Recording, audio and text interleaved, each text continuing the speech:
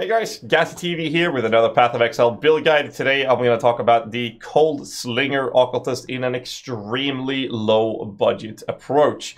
There's a few things that need to be taken into consideration, and in this video I'm going to go through these details, and I'm sure my editor will add some of the tests we've been doing with bosses, and yeah, have fun watching that.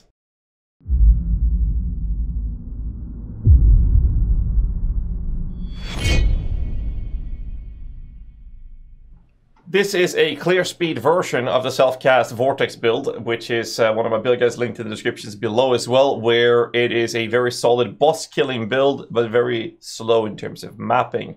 It's a build that makes everyone, like, you can do so many mistakes because it's so tanky, so that you can kill any bosses and without, while still making a ton of mistakes during the fights. This version, however, is a very low-budget, clear speed variant of it, which is called the Coldslinger. And this style is basically lowering the boss damage output. I did bring this build into test versus A8 Conquerors with 100% increased HP because of two-man parties. I also tried it out versus Uber-Elder, and it was disastrous on this kind of gear. However, if you increase the budget on your character, they will be no problems to deal with, because the biggest problem was lack of damage. Obviously, in this current version, I do have 21 gems. However, I do not have highest level gems or quality on my support gems, lacking a couple of nodes in terms of damage output, and the gear itself is kind of trash. So if you do put in more budget into it, you can definitely handle these in-game bosses. This includes Seers, of course. Seers in general should never be a problem, no matter the DPS you have. So we're going to do another test on that as well, and you'll see some footage here in the background as I'm talking. Basically, the build is designed to be a clear speed variant. People have been playing it in hardcore, myself included, both in the Gauntlet and the Mayhem races recently, which have been absolutely crazy. And I've done that in hardcore, and it's been very, very enjoyable. However, the build is not very good at bossing until you put in more currents into it, at which point you might want to consider going low life or CI. So the reason I'm staying in life is because I want to keep the budget down. So I want to talk about a few things with the build, and we're going to start off with the gear that we're using. The weapon itself will, you want to have +1 level of all cold skill gems. The more areas you can get this modifier on, the better. That means amulet and shield, as well as your weapon, will be the most preferable points where you can get this modifier.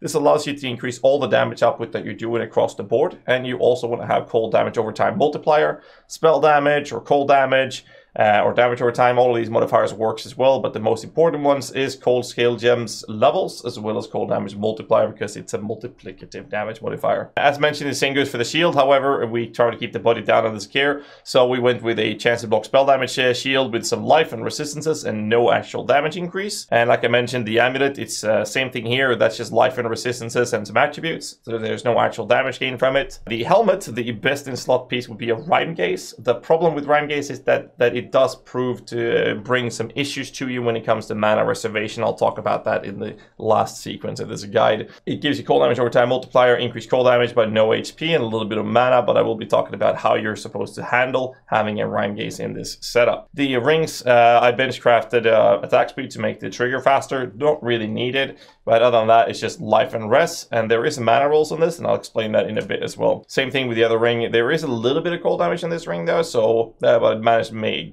purchase it for like 5 chaos. It was pretty chill. The chest piece I'm using is actually non-corrupted. Life and resistances, you can get something similar to this for in a corrupted state with the proper colors if you just search the trade for a very low amount of currency, even on early league days or league start days, allowing you to get something like this. Other than that, I would have just used the tabula rasa. The boots, very straightforward. Movement speed, life, resistances, that's it. The penetration enchant on this barely does anything for this build because we're scaling damage over time effects. The gloves, if you can get with attack speed, that would be beautiful, but cold damage over time is preferable with some life. I did get some attack speed. Again, it doesn't really do that much of a difference. So life and cold damage over time multiplier if possible. Other than that, just skip the damage over time multiplier because it can be a little bit more expensive. I think this is the most expensive piece I have on the gear. And then we have Darkness Enthroned. Now the belt is a little bit tricky because you can do quite a lot of different things. You can use a heavy belt, leather belt, or a Stygian Vice, for example. However, if you do use a Darkness Enthroned, you have to put the pressure, because this costs like 1 or 2 chaos. You have to put the pressure up on your jewels. In this case, I only have 30 life with some damage over time while holding a shield. The crit multiplier doesn't do anything. And in the other one, I have cold damage to spells, which barely does anything, but I do have 11% increased damage over time. And the belt scales this by 75%. So we have 66 HP on the belt, which is multiplied by 1.75. giving us 115 life from this belt, as well as some damage. This is usually what I do when my resistances is covered from other pieces. Then I'm using a Darkness Enthroned because I don't need resistances on the belt. It's usually better to get a normal rare belt when you want resistances over getting the rest on jewels. But it's a matter of personal preference. I decided to go with a block route rather than evasion, so that's why we're using a Roomish Concoction, where the only modifier that's worth bothering is the chance to block spell damage, and then a Basil Flask of Staunching to get rid of the extra damage taken from porcupines when they actually do hit you. I'm going to show you a tier 16 map, just to show you the clearing of this. You are not supposed to do this. I'm going to show you right now. I'm going to right-click, left-click straight into packs and just tank them, which is what you're not supposed to do. And I will die eventually, which you'll see very soon here, most likely. Obviously, there's a risk that I actually pull through, but you're not supposed to do this and go into the face of the enemy, because you will die if you do this type of playstyle. So basically, as it goes with everything else in this game, it is to play accordingly, right? So I will die eventually by doing this.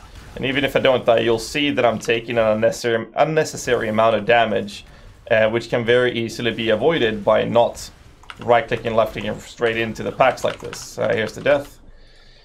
And now I'll show you how to actually play the build. A lot of people play builds incorrectly and die a lot because of that. So now that we're playing it in a better way, which is basically sidestepping rather than rushing into the enemies. Basically, you want to treat them like the serious fight, where you're arcing around enemies. You see a pack, you don't want to go straight to it. You basically want to strafe around on the sides.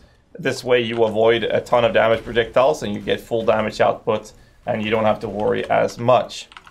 Which does mean that you have to be a little bit careful with the way you're using your mobility skills, at least for the higher tier maps. In lower tier maps, this is not a problem, even on super low budget. But when you're playing on low budget, you're not really tanky. So instead, you solve that by playing accordingly. And as you can see, I'm barely taking any damage. Obviously, it's a high tier map, so you can still actually die. But in general, it's all about sidestepping, and that makes the build so much smoother to play. And you don't have to worry about losing your experience that often. If you're having an extremely low budget. Now we are level 87. We're just going to mention that as well. Just sidestepping, as you can see, I'm barely taking any damage. Same thing here, bosses spawn, get the frost bomb out, get that minus cold res. And then we also step away from the boss here, because our vortex is going to land on the frost bolt anyways. Get a new frost bomb out when it's off cooldown. Just to keep it up, because our damage is damage over time. Our on-hit components are barely doing anything. So you don't really have to worry about it, and that's how you clear a map with this build. Very straightforward. So, skill gems, as you can see, I'm actually lacking some of them because I haven't bothered setting everything up since we're playing this on a very, very low budget. The most important ones are the Spellslinger support gems. So first off, we're using a Spellslinger with a Cold Snap. The reason we're using Cold Snap is because this build is clear-oriented or focused on clear speed.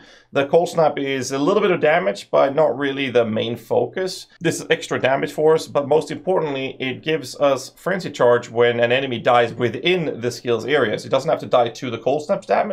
As long as an enemy dies within this area, you get Frenzy Charges, and that's how we get the extra speed and damage and movement speed and attack speed from the Frenzy Charges. We don't have to use a Frenzy attack for it. That's why we're using, that's one of the reasons we're using Power Siphon. The other support gems we're using for Spellslinger is a Creeping Frost. This is one of our main damage sources, or secondary main damage source. It's the main Spellslinger damage, at least. Which we're using Bone Chill and GMP. That's why you can see that we're shooting out these more whitish, and not the balls, but the whitish ones. These provides these pools, which are doing a lot of damage, but most importantly, they provide the chilling effect that also has Bone Chill, which means that enemies take increased cold damage. Since this is a debuff modifier on enemies, that is a multiplicative damage modifier, scaling the rest of our damage significantly thanks to Bone Chill. This is also one of the reasons why Skitterbots are really good to link with Bone Chill for cold damage oriented minion builds. This is linked in the Rime Gaze because this is our Spellslinging main source of damage. However, when you use Rime Gaze, we're going to have to talk about this last part in this guide, how you're going to preserve the mana with everything in the Rime Gaze. So that's how we use the Creeping Frost. The other support gems we're using is a Flame Dash, Frost Bomb, and Smoke Mine that I'm using right now. The PUB has everything lined up in a more perfect scenario with all the sockets being actually utilized. So what you're watching is a Smoke Mine, Frost Bomb, and Flame Dash. And we also have a Spellslinger with a Frost Bolt.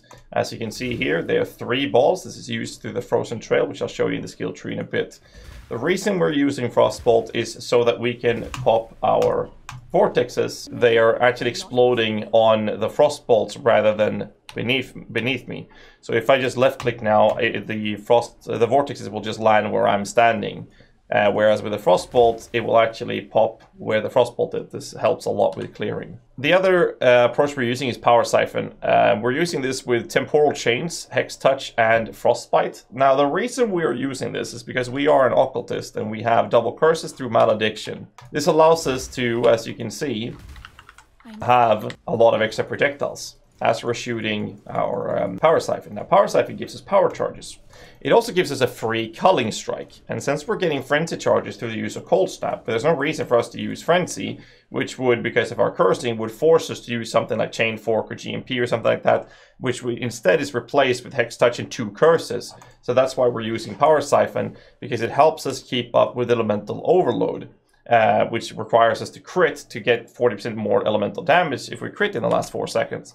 So Power Siphon is doing all of that for us, extra projectiles, culling strike, and power charges to keep up elemental overload, and Cold Snap is sorting the frenzy charges, allowing us to not use a frenzy and instead use Power Siphon, and it looks better. Last and most important set for this build is the Vortex. Now, Vortex is not going to be in our Spellslinger approach. This is a self-cast, which I put on left click, so wherever I move, it will cast the Vortex.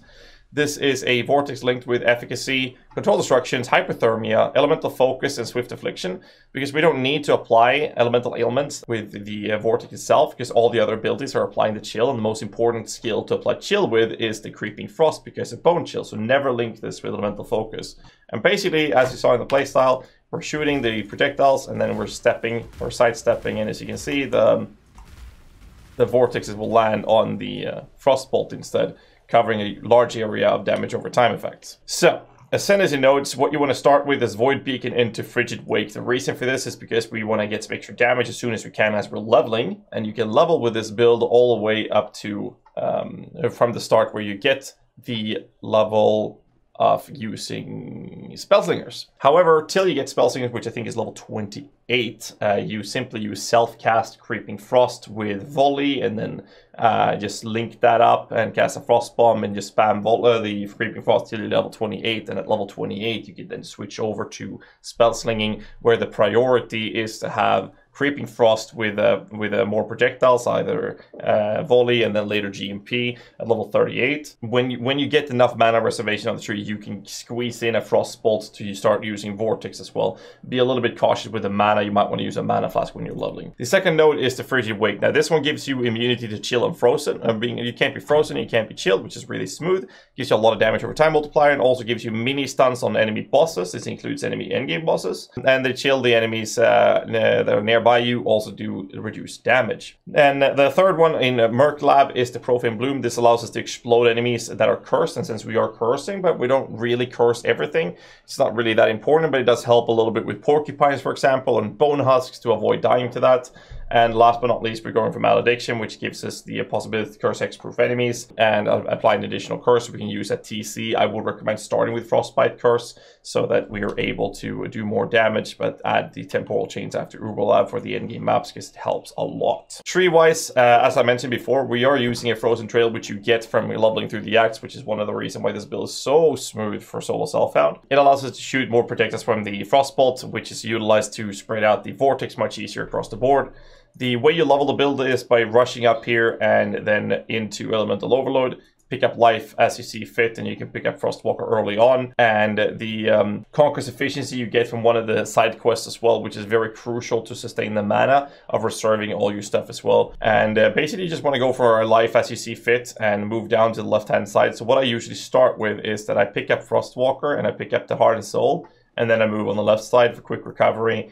Discipline Training, Light Divinity, Holy Dominion into Devotion, and I skip the block till I'm level 65-70 because that's when I want to get the Rumi's Concoction and start using the actual block mechanics to be a defensive layer. Once I've reached this point, I'm literally rushing after Elemental Overload and Devotion. I'm rushing the mana reservation nodes because we're going to go for the reservations for the sake of Spellslinging. So I start with Sovereignty and then I rush all my way over here to pick up these nodes. When leveling, I have a tendency of actually going into this node here to get there earlier and then pick up the True Preparation for more resistances, and then move into these nodes and then respec this one when I can. And at this point here, when you have these nodes, it's a matter of personal preference. If you feel that you have gear that gives you enough EHP, then you can take these damage nodes, Arcane Swiftness, as well as Finger of Frost. If you feel that you're dying or that you have low amount of HP or defense, then I would recommend going down here to Cold-Hearted through Lethal Assault and Resourcefulness, through Entropy into Coordination, and pick up Blood Siphon, because this gives you some resistance nodes as well as some life nodes, and picking up Blood Drinker. So it's a matter of personal taste. And you can also pick up the No Witnesses. This helps a lot with clearing. Some people would say that it's a bit preferable to start with this one. I'm not too keen on it personally, but it's there for the taking, so you can try that out as well, because pretty early on you're able to get the No Weakness, so you can get the Elusive node as well for that extra defensive layer. So that's basically the skill tree. So as you can see in the skill tree, I have some mana node specs. Now, these are not necessarily needed. It kind of depends on your gear. So the reservations that we're looking at with Rime Gaze can be somewhat troublesome in some cases. And this is because we're reserving Spellslinger with Cold Snap, and we're also using Spellslinger with Frostbolt. Now, these two nodes, they are reserving 20% mana each because they're not supported by anything else. That's 40% of our mana reserved. With Conqueror's efficiency and the reservation node spec, then our Creeping Frost Spellslinger in a Rime Gaze reserves 56% mana. Now, this is troublesome because we are going to only have 4% mana left over. Now, with 4% mana, it's very crucial that you look at your mana pool and how much your Vortex is going to cost you. Now, this is not a problem if you're only having a 5-link, but if you have a 6-link like I have, the mana cost is 67 at this point, which is the highest I think you'll ever reach with it. So I'll have to make sure that I always have 67 or more mana pool available. That's why I valued getting some extra mana rolls on my jewelries, and I eventually actually decided to spec into this. And if I take these two nodes away, I can't actually cast my Vortex. With higher levels, this is not going to be a problem because the levels itself will actually take care of this issue for you. So what you want to do is, if you're using a Rime Gaze, if you're not using a Rime Gaze, this is never a problem. But if you're using Rime Gaze, make sure that you keep track of how much mana you have so that you cast your Vortexes. And it's enough that you have just enough mana to cast the Vortex, and that will work fine. So with this in mind, you can spec the Deep Thoughts nodes. These should be enough. If they're not enough, you might want to rethink your gear. If it's a really panicky mode and you're low level, for example, just remove one of the support gems. I would recommend removing the GMP from the Creeping Frost, but it shouldn't be a problem to do this. Just focus on your mana to make sure you have enough to cast the Vortex. That's the only tricky part, and that's only tricky because of Rime Gaze. I think that's it. The other skill gems I haven't talked about is in the PoB. The Frostbomb can be in a spell cascade and faster casting. This allows the Frostbomb to cover a wider area, allowing you to get that minus cold res more reliably on boss targets, especially mobile bosses, and also harder packs instead of only having one. And it's also faster casted. The Frostbolt and Cold Snap can definitely look like this if you want to. I'd rather split them up personally. The approach that I've been doing has been pretty chill. So when it comes to utility, I have Second Wind. So it's a bit of a matter of personal preference of how you want to do it. But I'll have the PoB linked in the descriptions below. I'm going to fine tune it before we post it, so it's properly sorted. The last thing I haven't mentioned has been the anointment, and we are going to anoint Breath of Rime. That's 2 silver oils and a teal oil. Gives us cold damage over time, increased cold damage, chance of freeze, and increased effect of cold elements, which will scale the Creeping Frost Bone Chill for more damage output. And that's about it. I think I covered everything. The build is very chill, no pun intended. If you guys have any questions about the build, hit me up in the descriptions below. I will make a forum guide on this build, which you can find on the Icy Veins website, poe@vault.com. And yeah. That's the last video I'll be having time for before the end of this year. So I hope you guys have a great New Year's and Happy New Year. And thank God this year is over, and I'll be back next year with more Path of Exile content. There's going to be a lot of craft guides, a lot of build guides, and a lot more content coming up with 3.13. And yeah, make sure you hit the like button, subscribe for more content. And until next time, stay safe, keep rocking.